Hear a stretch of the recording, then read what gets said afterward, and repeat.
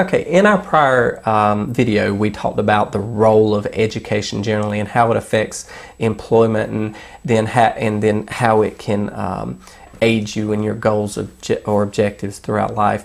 Well, now I want to talk to you more specifically about a business school education for those seeking to pursue that as a degree.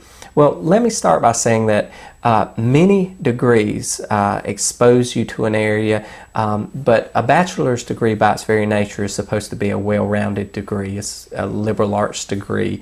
It's supposed to expose you to so many different areas to make you a more well-rounded person. Well, the concentration or the major in business gives you that 30 to 40 hours of concentrated study in an area, so you're more proficient in the skills associated with undertaking business. Well, business itself is very much a generalist degree, and here's why. Because in any given field, you have the creation of value, okay? That whether you're a psychiatrist providing medical or psychiatric services to an individual, whether you're a CPA providing accounting services, whether you're architect or engineer providing design services, that is the value you're delivering. Well, in any way, shape, or form, there's a business around that. In order to deliver that value to the customer, client, or end user, however you're going to deliver that service or the product that you design or make to the customer, client, or end user, that's a marshaling of resources. It requires the marshaling of capital, of assets, of money, and it also requires the marshaling of human capital, of individuals, your employees, your contractors, your workers, etc. So with that in mind, that's what a generalist business degree teaches you. So the very popular BBA, or Bachelor's of Business Administration, introduces you to the many facets of business that management teaches you, theory of how to lead, and techniques for how to manage individuals, and leadership teaches you techniques for how to inspire and motivate them. Accounting, how to keep track with the numbers.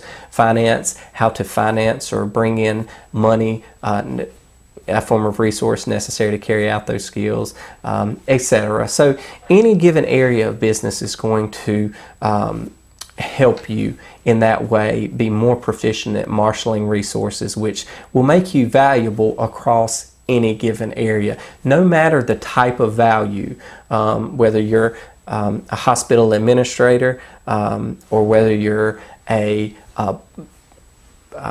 managing the production of a given product. So two completely unrelated industries there, one a service industry, one a product industry, you'll still be proficient at marshaling those resources. And again, within the general business degree, any concentration that you have will give you an additional degree of proficiency in a given task that you want to undertake. So, but I always encourage business students to, in some way, develop their skills further, whether you have multiple concentrations within the business field, or whether you seek something that's complementary to it in the way of, say, a minor. Okay, you can expand your thought through a more cultural-based minor or second major, such as a language, economics, philosophy, or some culture courses in that way that can expose you. Because again, when you're dealing with customers, clients, and end users, you need to understand what they're driven by, what's their needs, goals, desires, wants, etc.